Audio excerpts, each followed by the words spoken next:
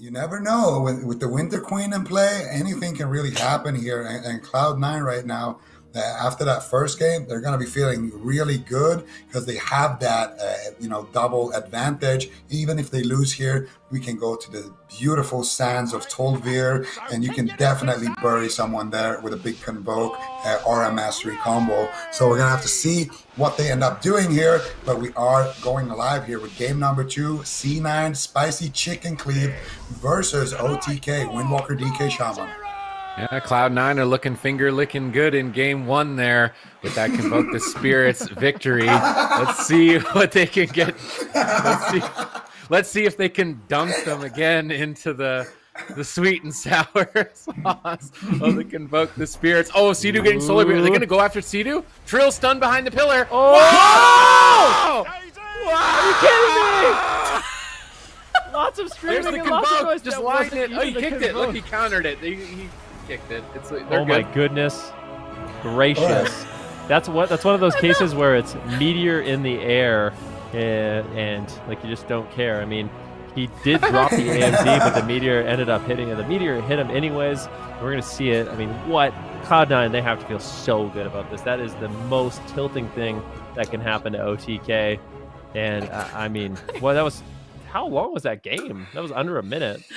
It was like 24 seconds, but if they play a replay, I really want to hear the comms on that from you guys because the simultaneous screaming was killing me. But here it is right now.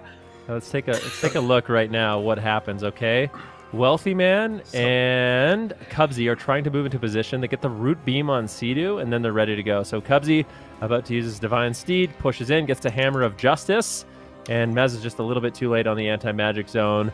And I'm pretty sure that was all Wealthy Man. Wealthy Man just sold him with Combustion. 100-0 in 1 second. Goodness. So what lethal composition here. And I just want to remind you guys, this is Cloud9 that we're seeing do this here. This is the kings of dampening, and now they are. This series hasn't even been like 10 minutes yet. Both of those games were shut down so quickly, and this may be a 3-0 against OTK. They're just not holding it together for very long here.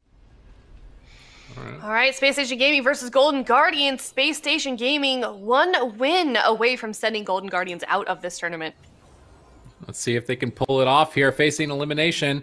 They're sneaking up on Space Station Gaming. Sap on Gorecki. Cheap shot on Chun. Starting the fight actually on Chun-Li, mixing it up, looking for instant eradication. What? And they will net a kill then. immediately. Golden Guardians showing what's up. WizK with that combustion popping off in game 3. I could just hear Peekaboo right now saying, "Okay, we'll just do that every time." Seems good. Seems good. Seems good. Yep. Do it again. Queue up. Queue up. Yeah, exactly. Okay, all right. Well, Golden Guardians about to turn this around. Are we going to see our third reverse sweep of the day? That was a super quick game. Another one of those ones where I look away for just a couple seconds and boom, I look back, someone is dead. Golden Guardians, they are a team that likes to ramp it up here, and it looks like they may be starting to do that, Zico. Oh, yeah, absolutely. I mean, the thing is, if you looked at the previous game as well, it was so close that they just deleted Thug in the opener.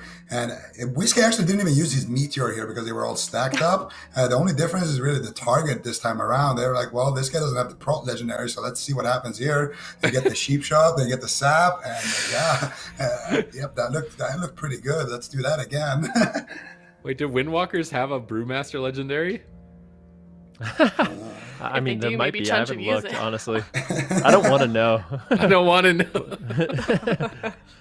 I don't want to know, but Chun-Li, you can see we're seeing it for the second time. That was a quick KO. I think we're going to watch it for a third time in a row. All right. Poor Chun. Poor Chun. May as well. This is such a BM, man. Poor Chun-Li. Chun's just trying to live his We love you, life. Chun. Chun's just trying to live his life. Yeah, just line the pyro. And I think that's also why we're seeing more Affliction Warlocks compared to Destruction Warlocks, because you actually, if you're not casting, you're still at least like kind of contributing. Whereas with the Destro Warlock, it really feels like if you're not getting those big Chaos Bolts off, it feels like you're not actually going to be able to do too much there in the matchup. I mean, the Ron Paul and Zev basically have a really big wheelbarrow that they're putting the Destro Warlock in, trying to carry him through this, I think. It's going to be really tough. And look at this opener right now from Charlotte Phoenix. Crowd control across the board. Paladin just gets picked out of nowhere. Charlotte Phoenix going to close this now 2-0. One more win, and they will be advancing. Yeah, Rogue Mage as a Paladin is very scary. If no one on your team does anything to help you, and Zev got caught out, I mean, it's basically game over at that point. Boy, quick victory from Charlotte Phoenix on match point here. Pressure really, really on for FLP. They lose one more game. They are out of this tournament. Charlotte Phoenix just holding nothing back against this team here. What is left for FLP to even do at this point, Zika? And this is just not looking very good for them. If you see combustion, you gotta just someone has to shrink it. Use your whole spellbook, basically, because look at Jamili's damage there. Not only did he get the combustion up, but he got a clean meteor there with the combustion without anybody stacking. So even if the Ron Paul trinket's there, chances are he's going to get stunned on his trinket and just die through it. But we do have the replay here, so let's watch it. So Nazem, obviously expecting to be the target, staying far away from his healer, because that's what you want to be doing as a sub. He gets sapped, and his pet is just standing next to him, MIA, and they get the double stun here. Now look, Ron Paul completely isolated, and that meteor just chunks him down. He trinketed, actually, but he didn't use his divine protection as well, so definitely a misplay there from the Ron Paul. Yeah, that was. But also, it's really hard. Like you gotta react very fast to that. If he walled, so though, we're watching it again. No, wait. If he walled, I think he would have lived. Did he really not wall?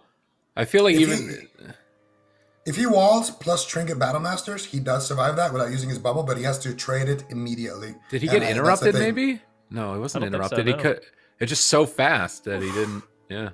It's just so fast. I mean, Fire Mage's burst is absolutely crazy right now.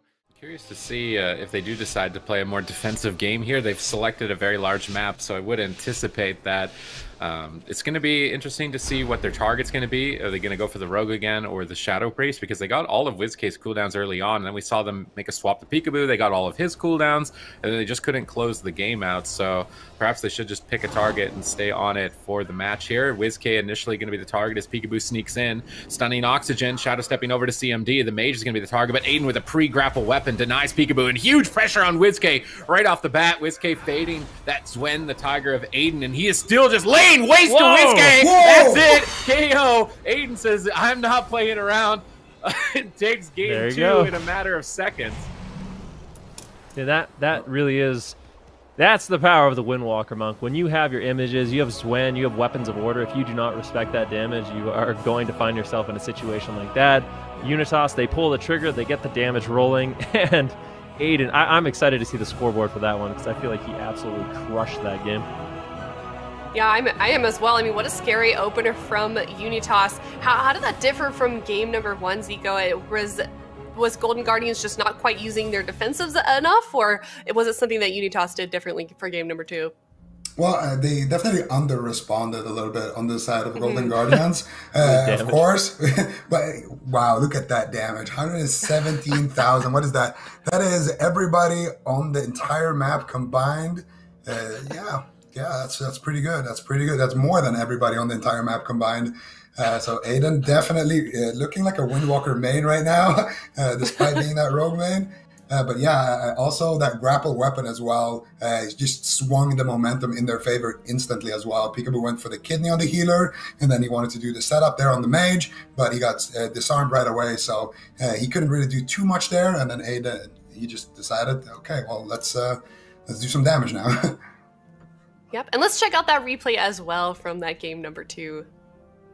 Yeah, I kind of want to look at how this replay did go down, because I feel like there are things you can do to prevent that damage. When Aiden, he actually did root the Zwen and stuff like that, so I guess Aiden just went with it. You can see the Earthgrab Totem did come in from Absurge, and Aiden was just high uptime on WizK, got some spinning crane kick procs, and that was it. That was quite insane. High uptime.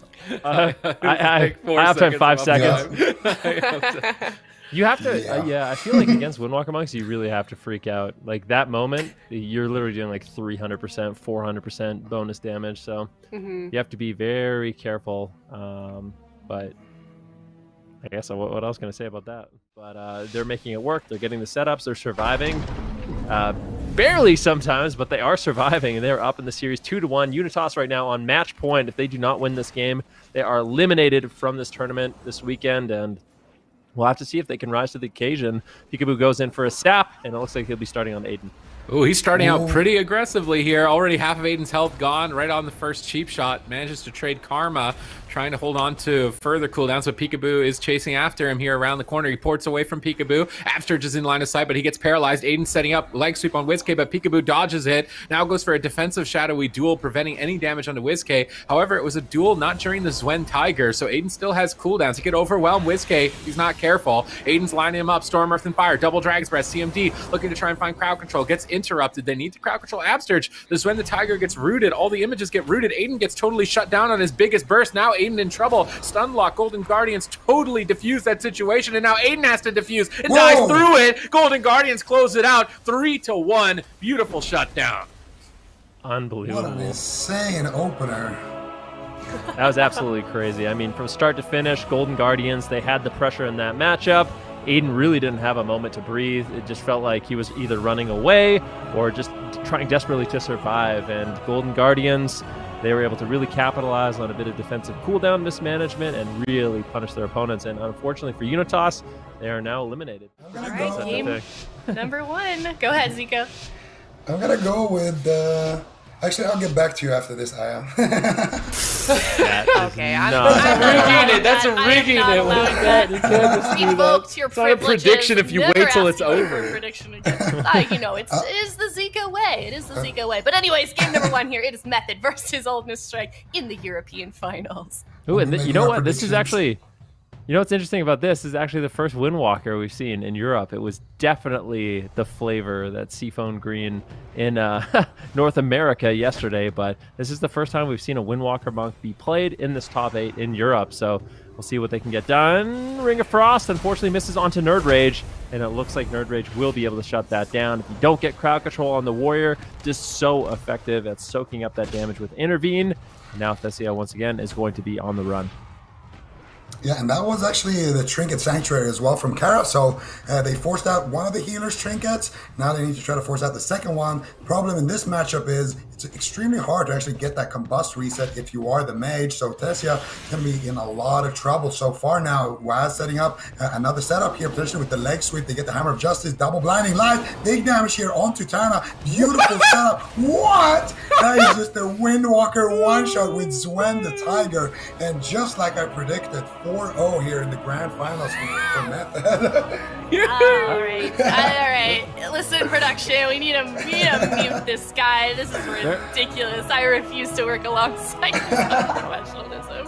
Go ahead, Sika. No, I was just gonna. I was just gonna say. I mean, that Method set that up so beautifully, but Oldness Strikes also really made a mistake.